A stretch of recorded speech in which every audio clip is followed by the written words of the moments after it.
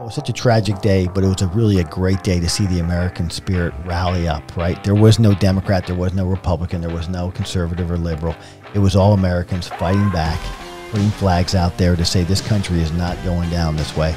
We're going to go defend our freedoms all the way around the world. On the last episode of Blue Grit Podcast. And when I was at the basic school, one of the exercises was to call in Cobra gunships to blow up stuff. It's called the 9-line brief. All of a second, you get the 9-line brief. And I started fumbling on the radio, fumbling around, and this captain, this Cobra helicopter, goes, "Lieutenant, where are you?" I go, "Sir, I'm on Hill Alpha Bravo 101. I'll be right there." And he landed his Cobra right on top of my position, had his co-pilot jump out, come over to me and go, "This is you. This is a target. Just clear me hot. I'll take care of the rest." And he jumped back in and took off, and I was like, that was God himself. I want to be that guy. I put in for a package for Marine Helicopter Squadron 1. I was now a major. I had over 1,000 flight hours, all the right quals. And now it's, can I go and fly the president? And you have to put a package in and go before a board. Back, we'll get that place cleaned up. Cars, limos, everybody's coming back to Andrews. Great. And as we're going down the schedule, all of a sudden somebody came running into the room and goes, "Hey, quick, turn on the TV set. Small plane just hit the North Tower of the World Trade Center." And you being from New York, I'm sure. Well, everybody stop what you're doing. We turn the TV set on, and we're looking at that iconic photo of a crystal clear blue day in Manhattan. And why would a pilot careen into a 110-story landmark when literally you got the Hudson River to your left or the East River to your right? And most of us could glide. If a plane lost its engine, you could reach LaGuardia. It's that close. And we knew. You knew right then? It's going to be a different day. So my experience has no aviation in it, period. I walk up to the back door of the police station, assistant chief sitting on the back porch, back steps of the station there. And he goes, "Man, did you hear some dumbass flew a plane into a building?" And I said, "What?" And he said, "Yeah, the World Trade Center." And I said, "Like just some redneck in a Cessna?" And he goes, "Yeah, that's kind of what's saying, just a plane." And I'm like, "That's crazy." Really cool assistant chief. He goes, "I got a big TV in my office. You want to go in there and hide out and watch it?" I said, "Yeah." So we turned it on. It's smoking prior to the second plane. I have no aviation background at all, so I'm thinking, I'm just trying to process through, how does a dumbass not see that building in a Cessna? And I'm kind of thinking, does like a Piper Cub or a Cessna make a hole in a building like that? Wouldn't it maybe just bounce off? Or I don't know. Well, then the second plane hit. Wow. Your background, your experience, it pops up. You're realizing that's not a redneck in a Cessna. We have a full-blown terrorist event unfolding right before our eyes in the city of New York. Everybody then comes, the colonel comes in. He goes, "Everybody stop what you're doing. Eyeballs on me. Stand by for a lot of White House designated missions," because whenever we have a national tragedy, every government agency has got some role to play. They all want to get airlifted. And it doesn't matter whether you're energy, commerce, interior, DOD, FEMA. Everybody wants to get to the site to do something that they're responsible for. So they asked the DOD, the Department of Defense, to airlift them. But if you call the White House and you go, "Hey, boss, this is FEMA, Federal Emergency Management Agency. I need to be there. I got 75 doctors. Got to be on the ground in New York." And the White House says, "Go." You become what we call a 1 Alpha 1 priority mission. We will push baby food out of the back of the next available C-17, C-5, C-130, whatever we have in the inventory to get you where the White House wants you to be. Damn. So on that day, W's in Florida at the elementary school. Laura was on Capitol Hill and moved to the FBI headquarters by her Secret Service detail when this was unfolding. They wanted to keep her housed up there. Cheney's there with you. He's in the White House. He's in the his West Wing office at the time. Same thing with Dr. Rice. She was in the West Wing. Dr. Rice is there. SecDef, Secretary of Defense, is at the Pentagon. He's at the Pentagon. He's in his office right now, and everybody now is starting to fire up the command centers. Over at the Pentagon, it's a National Military Command Center. And over at the White House, usually things happen in the Situation Room, which is near the Oval Office. It's not a hardened facility. It's a secure communications room where everything comes in, can be parsed out to where it needs to be and who needs to have it. So you guys are sitting there. He comes in, tells you, hey, stand by. You guys realize, good God, this day just went from pretty easy to not. Y'all watch the second plane hit? We all see the second plane. And that's it. And then as soon as that hit, everybody went to really battle stations, if you will, for lack of a better term. We were now on the phone with the Pentagon. We were diverting every Air Force heavy lift airplane asset to go and park them over at Joint Base Andrews, 15 miles to the east, because we knew the White House wants all we got. Everything has got to go to New York City. Wow, man. Wow. So at what point did y'all start getting directions from anybody at that point? Or was it just basically meetings until – kind of explain that process after that? As soon as they ended up requesting the 1 Alpha 1 priorities, the government agencies are calling into airlift ops. We're passing it up to the Deputy White House Chief of Staff. Well, as we're doing the 1 Alpha 1s, getting planes diverted, talking to the Pentagon, going, let's stack everything out of the sky, get it over at Andrews, get it on the ground. An airplane overflew the White House, which is prohibited airspace. This jet was so large and loud, we all froze right there. Somebody ran to the window and goes, big white jet, hard left-hand turn. Hey, we got breaking news. Fire and explosion at the Pentagon. Oh, that was the plane that hit the Pentagon? And it turns out it was not the plane. We were doing a large Air Force nuclear command and control exercise. We had parked one of our national level assets, an Air Force E-4B. I don't know if you've ever seen one. Yep. It's a 747 with a weird cone on top. Yep. It was part of the exercise. Similar to like an AWACS. Yes, it is similar to that. And when the second tower was hit, unbeknownst to us, the Pentagon activated that air crew in that airplane and said, get to the President of the United States. If he wants to climb off Air Force One and climb on to this E-4B, or what we call the National Airborne Ops Center, the Doomsday plane, essentially it's a flying Pentagon, then those two 747s need to work out where they're going to make the switch. And when that plane took off, real world, laser line, Sarasota, Florida, it made a left-hand turn and flew right over the White House. They didn't care. It was a real-world military mission in progress. The vice president, not knowing what that was, or us, got picked up by his elbows by the Secret Service and now being evacuated underground. And that's Pentagon's being hit about that time. Same time. Pentagon just got struck. Vice President Cheney's getting pulled in, sucked down to the PIOC. Yep. Dr. Rice, how'd you end up getting pulled into that chain to go downstairs? Just your communication ability? Exactly right. And I was the guy on call taking care of the president. So when they, all of a sudden, the 9:45, right after that, they evacuated the White House. Second time in history. First time is February of 1814.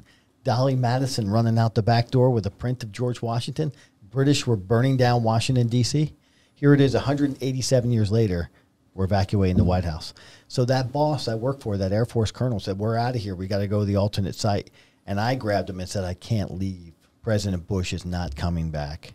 Wherever they're going to take him today, he needs snipers, doctors, helicopters, phones. He needs the package. And he goes, then you go across the street, go underground, go into the PIOC, the President's Emergency Ops Center, the bunker, do logistics, and I'll catch up with you later. Good Lord. Yes, sir. How fast did y'all close all airspace in our country?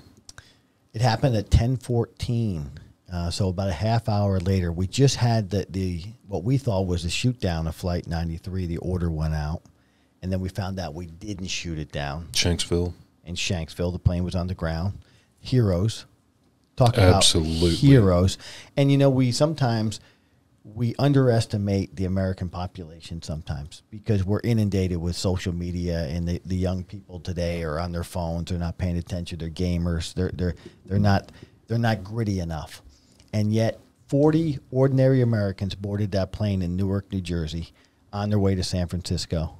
40 ordinary Americans united themselves, Tom Burnett, Todd Beamer, after talking to loved ones, 3 planes, 3 targets, fought back hand-to-hand with terrorists, and ultimately crashed that plane in Shanksville, Pennsylvania. And that plane was headed to Capitol? It was. It was heading to the Capitol. On 9/11, they wanted to hit our financial capital, Twin Towers, our military capital, Pentagon, and then a symbol of our democratic process, our freedoms, take out the dome on the U.S. Capitol. But it wasn't the military that saved us. It was ordinary Americans that rose up, fought back, saved us that day. And that goes back to the resolve in the American spirit. We're going to crash either way, so you're going to crash on my terms, not yours. Amen. Absolutely right. Yep. I got to do a nighttime tour of the Capitol 2 or 3 weeks ago when I was up there, and the amount of history and the amount of history that would have been lost in our it's weird to walk through there at night. It's weird to know that plane went down by common everyday ordinary Americans doing extraordinary things, because I may not have been walking through that building 3 weeks ago if they hadn't have done that. Isn't that cool? It was really, it was such a tragic day, but it was really a great day to see the American spirit rally up, right? There was no Democrat, there was no Republican, there was no conservative or liberal. It was all Americans fighting back, putting flags out there to say this country is not going down this way. We're going to go defend our freedoms all the way around the world, and everyone got on board. As tragic as that day was, you look back and several days after the fact, the pride of the American flag on the streets, on every TV station, it was unremarkable.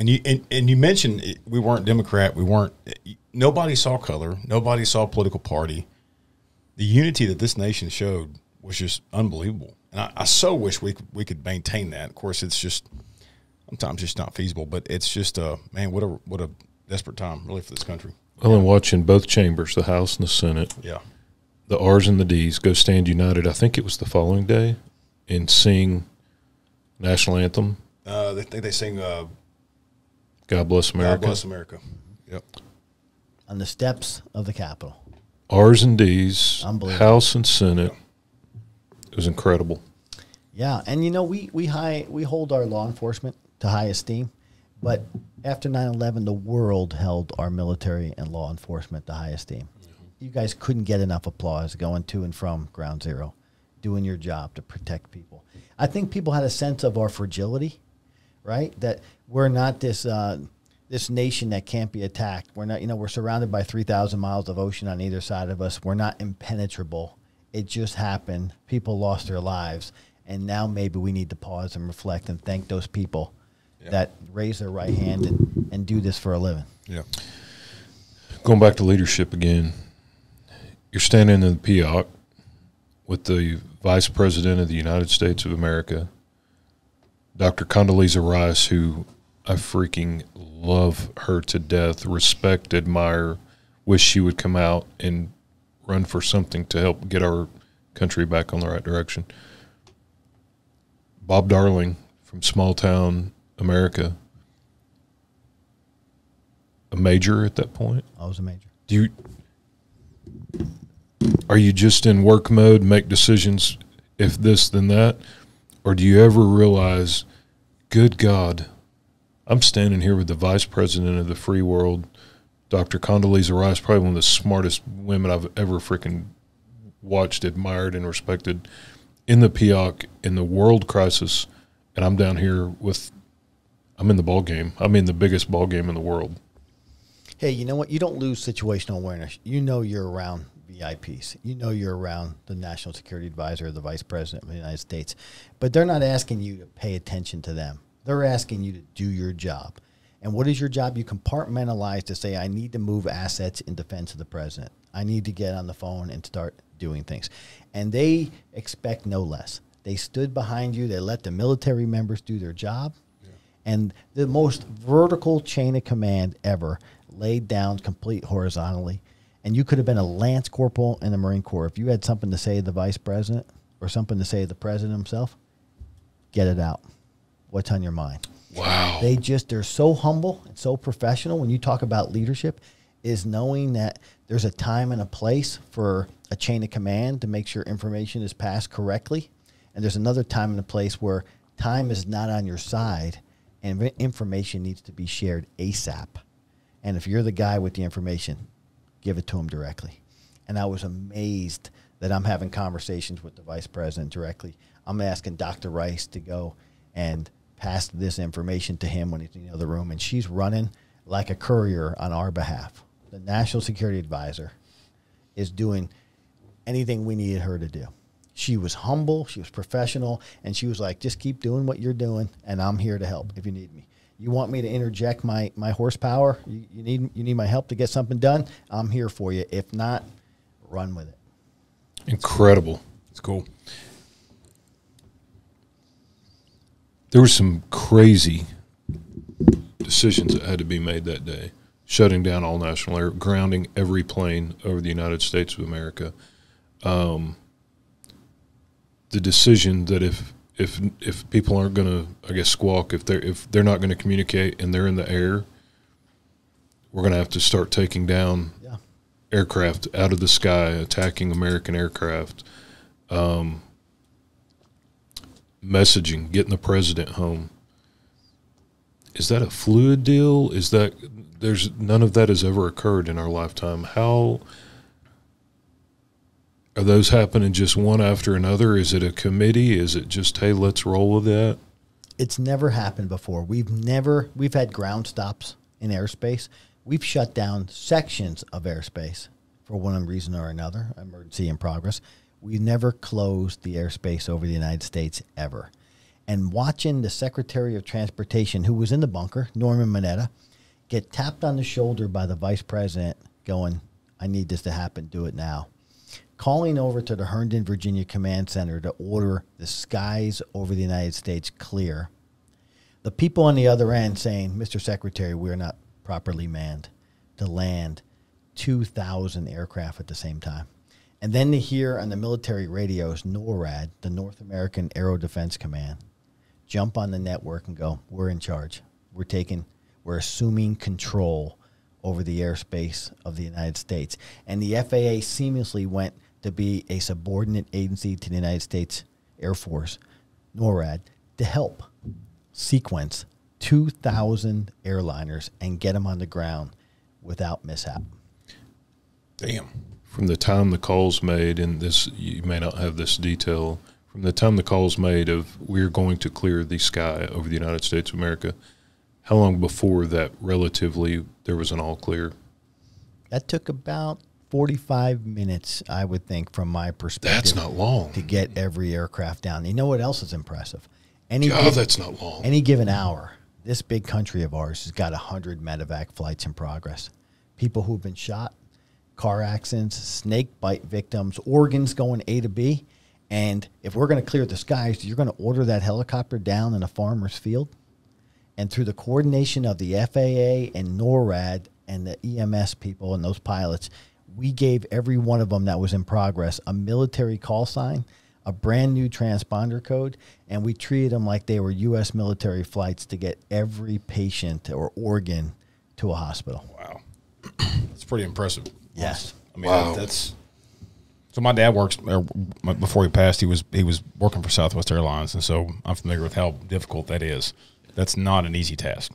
No. And you know, we didn't run off one runway. We didn't lose one person to a diabetic coma. We didn't blow over a Cessna by a large plane. We didn't have any aviation, air, or ground mishaps. Yeah. First time in history we cleared the skies without a single mishap.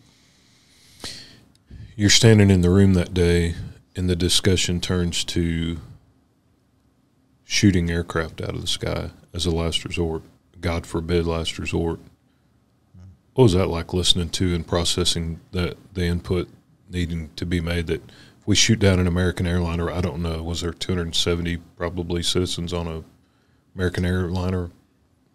At least 140. Yeah, up to, on average, right? If it's a full aircraft, could have 300 people on there, or, you know, some as little as 40, like Flight 93 had 40.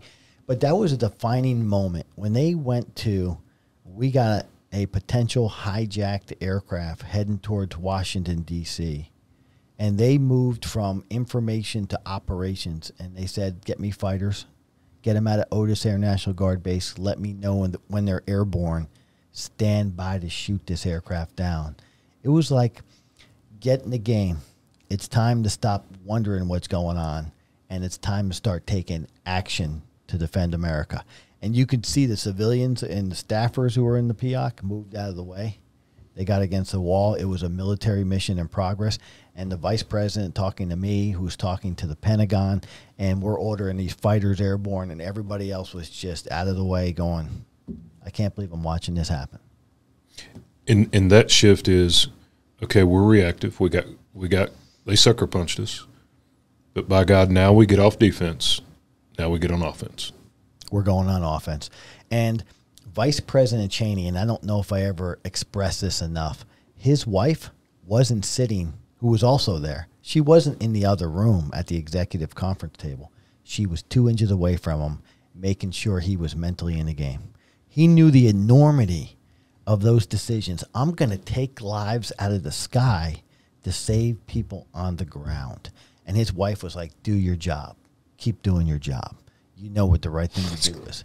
And literally golly, man, that almost makes me, I don't know if I got chill bumps or cry. That power couple, and I'm watching her make sure he's okay mentally and physically and to keep going forward. Really incredible. And that's literally, you know, there's a cliche, that decision's all that got the weight of the world on it, or that that literally. That's literal, yeah.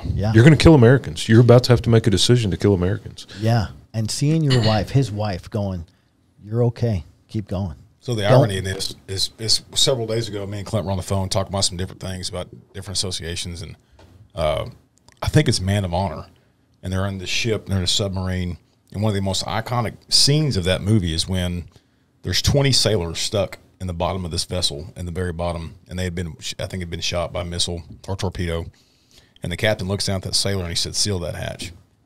Seal that hatch." Well, you know, and I know that by sealing that hatch, he's killing 20 of that guy's brothers. Yeah. But if he doesn't, they're going to end the mission, and the whole ship goes down. And it was time to seal that hatch, just like Cheney did that day. Yeah, and you know, I go back, that's a great point, and I go back to what you always talk about, leadership.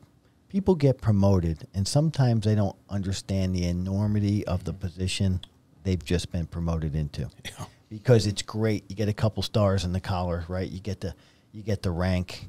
You know, you're the Commodore, or you're the captain, or whatever, the commissioner.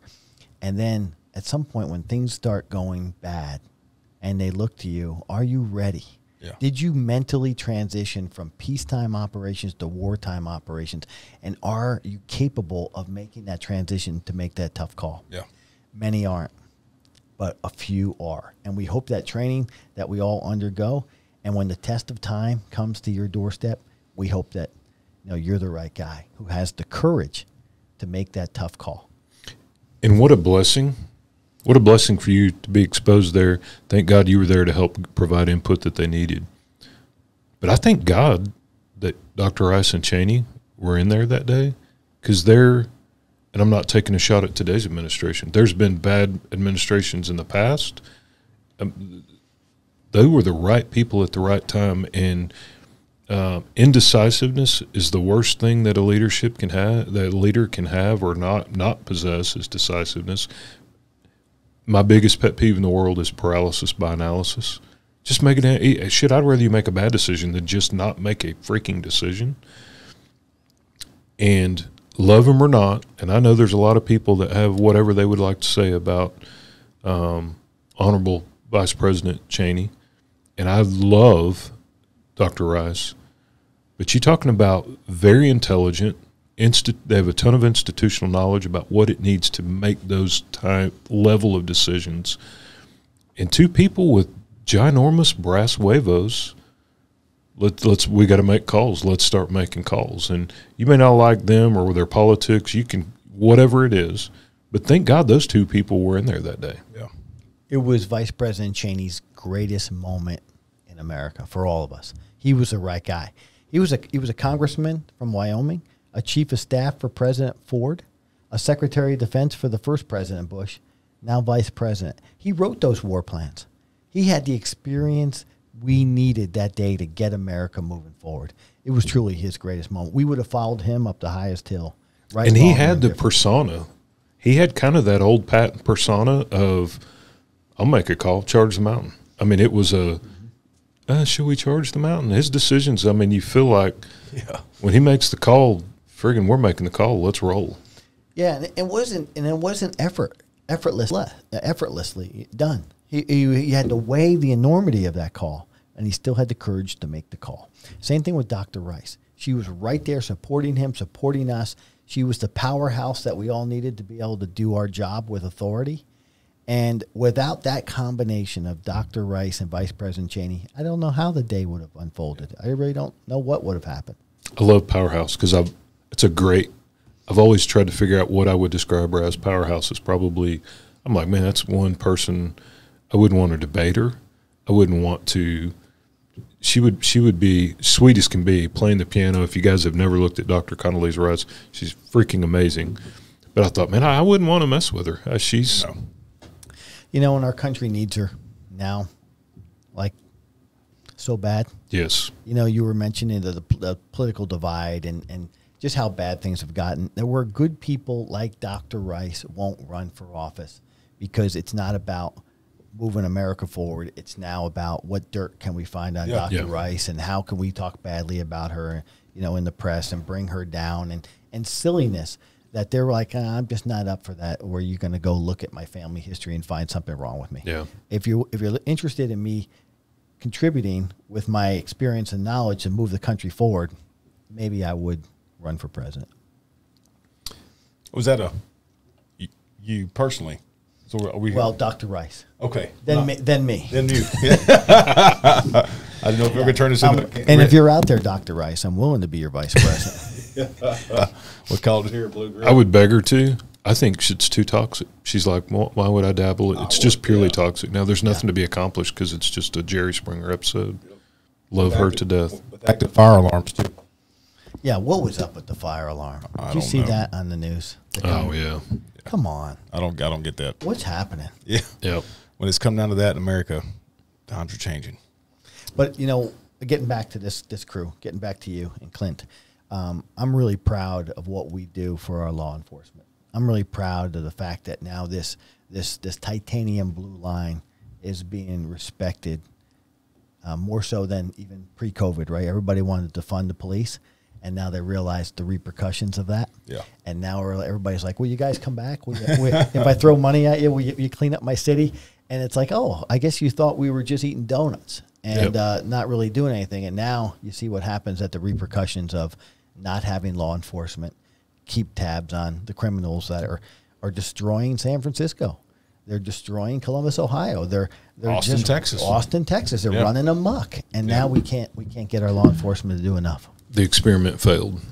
The experiment failed. And it's continuing, too, with Harris County, Bexar County, Dallas County, Travis County.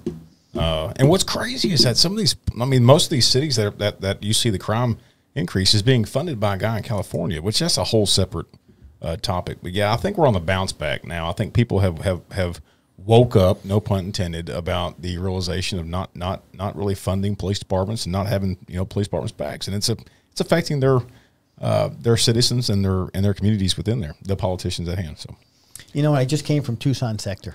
I was telling Clint this earlier, and I got a brief by the Border Patrol agent from Tucson sector who were saying, hey, our hands are tied. Everybody is now working 7 days a week. We gather up everybody that walks across the border. We process them.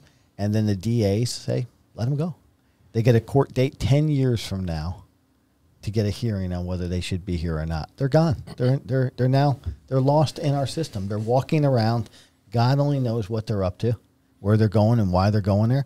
And we lose tabs on them. And they're not Hispanics coming across. No. They're OTMs. They're other than Mexicans coming across. I heard this the other day that the speaking of 9/11, that our federal air marshals. Did you guys hear about this?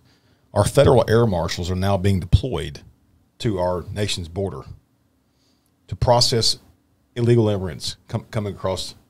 Because that's an air marshal's job description. Right. Because now the current administration realizes, man, I think we screwed up. We should have maybe had a tidy on this. And now federal air marshals, who are supposed to be in charge and securing our eyes in the sky, are now having to process illegal immigrants. And who is the Secretary of Defense now? Or I'm sorry, the Department of Defense. Secretary Austin? No, the guy that's yes. He has now transitioned over into an app. 20 seconds is what you can process an illegal immigrant coming across our country. 20 seconds. And what's going to happen, right? We're going to have, unfortunately, we're teeing ourselves up for another tragedy. Yep, 100%. And then we're going to go into react mode, and we're going to say, where were you guys? How'd you let it happen? What's, the cause of this? What can we do? And these folks are now they're flooding our prisons. They're overwhelming our systems. Yeah. I just don't know how we reverse this or how we can change to keep the population that's counting on us safe. Yeah. Is it's going to get away from us. Something has to change. Yeah. Yep. Well, brother, is there anything else we missed out on? Yeah, I want to hit real quick. Okay. Small town, rural New York, goes on to do all that you've accomplished. There's a vacuum in law enforcement of leadership, true, strong leadership, and I guess kind of hit it on twofold.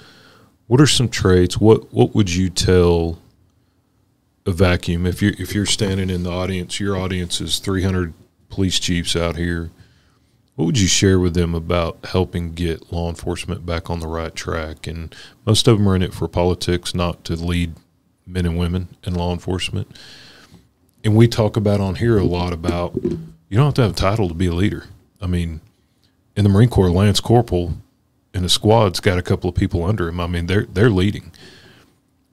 We have a lot of young listeners. We have police explorers that are still in high school.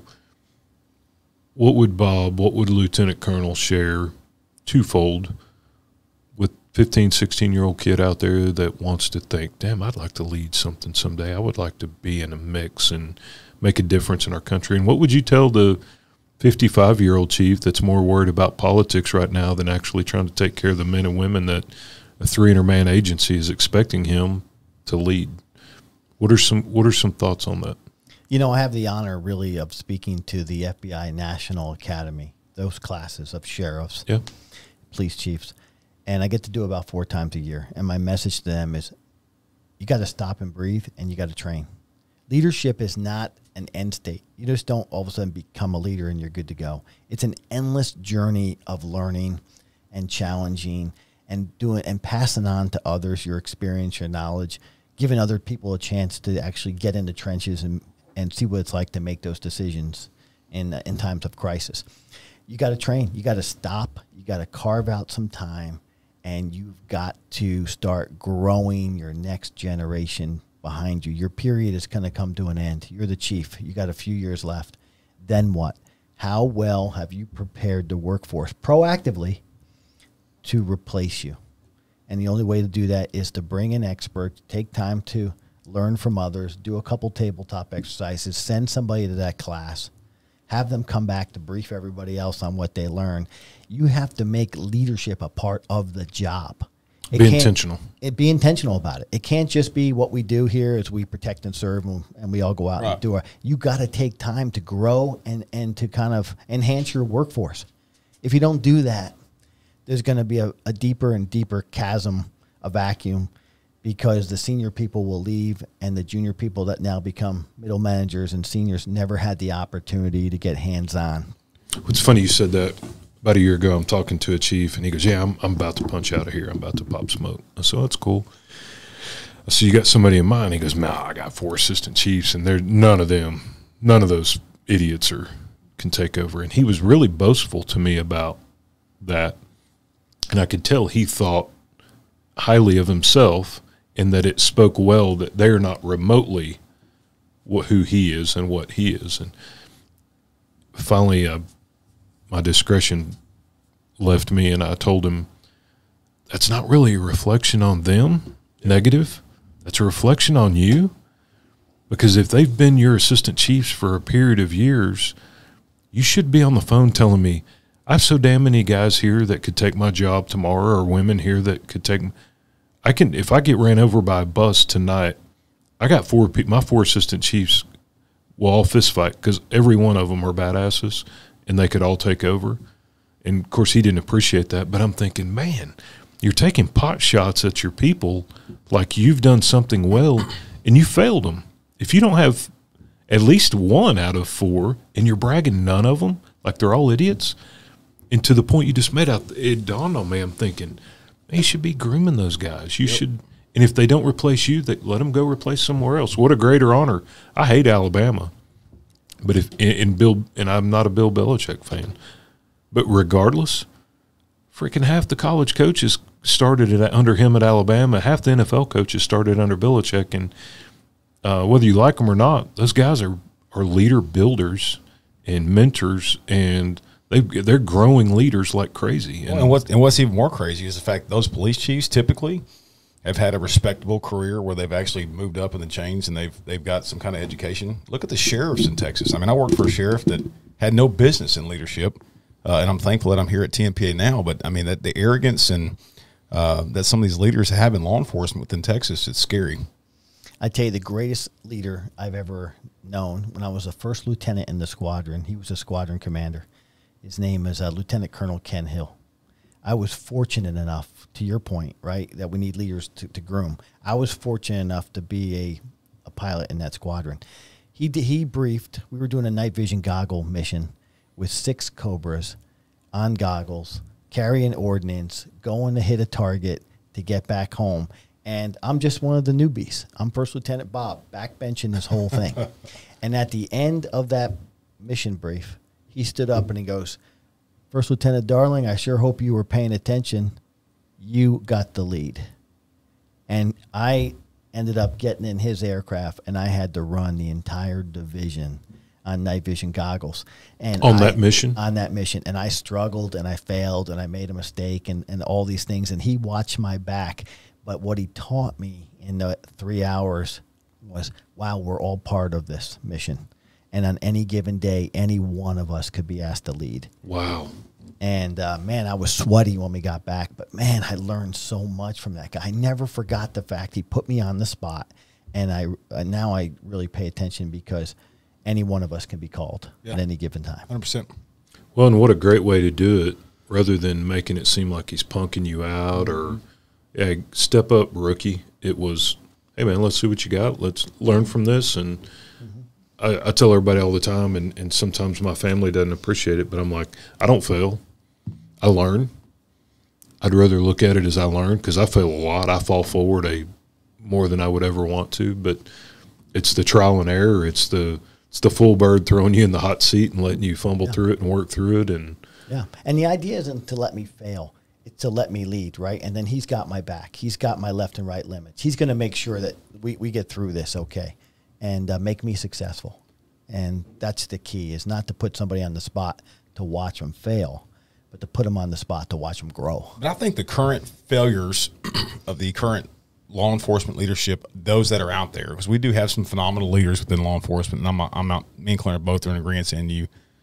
But I think the failures of today's law enforcement, those that are failing, is the intimidation factor, right? I think that the ones that the failed leaders that are intimidated by their subordinates of taking their position, they view it differently than what you just said. it's a threat. It's a threat, 100%, and or that they're not getting the spotlight that they deserve, you know. But you know, yeah, I don't want to highlight you because right. then it's a threat or might make you look good and not me. Yeah, exactly right. And, you know, you get a lot of lip service on what servant leadership is or transformational leadership, but do we practice it? Right. Do we have the time to practice it? And unfortunately, I think they say no budget, no time. Doesn't happen. And then we're wondering why the Peter principle took off and this person is now in charge. So the 22-year-old kid's sitting out there. No, I'll scratch that. What would, I know you're 42 years old now. Yeah, and I've been moisturizing like a big dog. Thank God to Ulta. Mm-hmm. What would 42-year-old Bob Darling tell 16-year-old Bob Darling, 10th grader at small town New York high school? What would you tell Bob Darling now? Wow, that's a great question.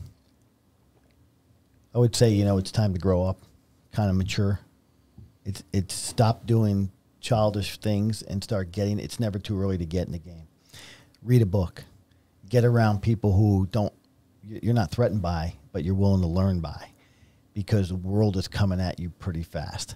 I felt like I stayed a child too long, and it wasn't until I was halfway through college, and all of a sudden I was like, wow, I got mediocre grades and life's coming at me, and I'm lucky to have the Marine Corps as an opportunity for me to go and catch up and grow. I would like to take that 16-year-old and say, it's today. Today's the day, mentally, physically, emotionally. You're going to get around people that are going to groom you for success. So you're not behind the 8 ball when the day comes and it's time for you to make that choice. Great I love that. Yeah, I do too. I love it. Well, I think that's probably a good one to end on. What do we not hit? Anything? No, you guys have been, I mean, what an honor, really, for me. Don't Oh, forget your yeah. books. Oh, yeah. It's 24 hours inside the president's book. No. Clinton was nice enough to have me here. Obviously, Clinton and I are friends. Tyler and I are buds. And the fact that they are talking about leadership, and anybody who wants an opportunity to read about my story in this book, I captured my time flying Cobra helicopters and obviously my time in the White House bunker on 9/11. You can check it out there in the bio and the link, and we're going to pop something up. Where's it going to be at, Clint? The link? Probably up here. If you're in the Air Force, it has big words in it. If you're in the Army, it has fine print in it. Yeah. If you're in the Marines, it's got pictures. I got pop-ups. Come right out. He's got pictures. Brother, I appreciate you coming on, man. It's good seeing you again. Haven't seen you since the last Irving conference. I think it's when the last time we saw him. But, man, it's always a pleasure.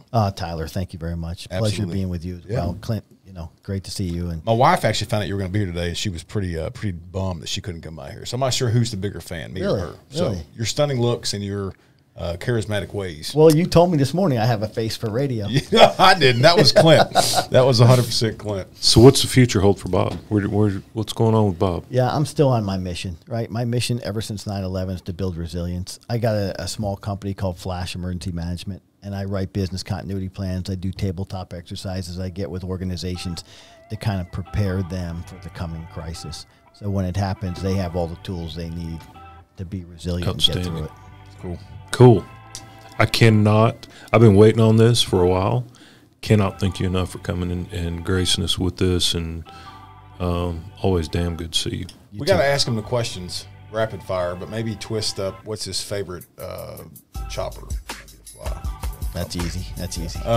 So we always end each episode by asking 3 rapid fire questions. One is, what's your favorite law enforcement movie or cop movie or line from a cop movie? Right off top of that, I have to do. I was telling my wife about this too. I saw The Villain last night. Guy reminded me of Bruce Willis and the Burning Towers and stuff like that. Oh, John McCain. Yep. That's your favorite. That's your favorite one. Came to mind. Yep. And what is your favorite? movie, so we usually ask, what's your favorite cop car?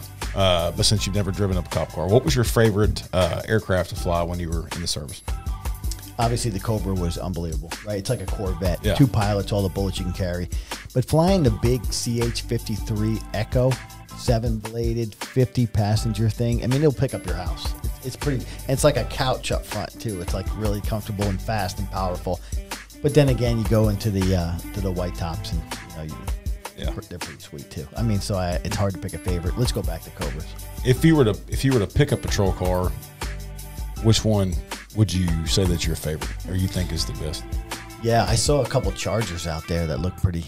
Pretty good. Yeah, I saw, and a state trooper now went by me yesterday, but he was in an SUV. Tahoe. You guys got the Tahoe SUVs. They look pretty good. They do look pretty good. And what's your favorite drink of choice when you like to relax and cut loose? Yeah, it's not Bud Light. It's No, I'm a beer drinker, right? Yeah. So, I go to Stella. I like Modelo. I like Miller Lite. I like if I'm gonna pull a drink off the shelf, there's these things called mules. Have you ever had a mule? Yeah. Yep. Those are. My wife Great. makes the best mule. Moscow Mule, right? Yes. Yeah. Very nice. Well, cool. You got anything else? No, I know you burn up the air miles. Please stay safe. Holler when you're in Texas. Holler when you're not in Texas. If we can ever do anything to support you, please. Yep, 100%. Well, thanks very much. And same thing. When you're up in D.C., let me know. I will. I'd like to see you both again. Yeah, cool. Would love it. You guys stay safe out there. Again, it's back in the winter months. It's starting to become, that's kind of the increase of violence against law enforcement for whatever reason. God bless you. And as always, may God bless Texas.